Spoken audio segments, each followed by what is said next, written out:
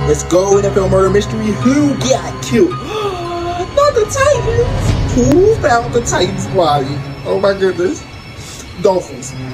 Okay, who's going to be our lead detective on this Titans murder case? The Bengals. Interesting. Who were the Titans last seen with? The Packers. Okay. Who is the main suspect detective of the Bengals? The Dolphins. Of course. Who's the Dolphins' alibi though? And do we trust it? The Steelers. Ooh, do we trust them? Yes, yes. Who is the second suspect on this case? The Ravens? Suspicious. Who actually killed the Titans? The Bills. Who helped the Bills kill the Titans, bro?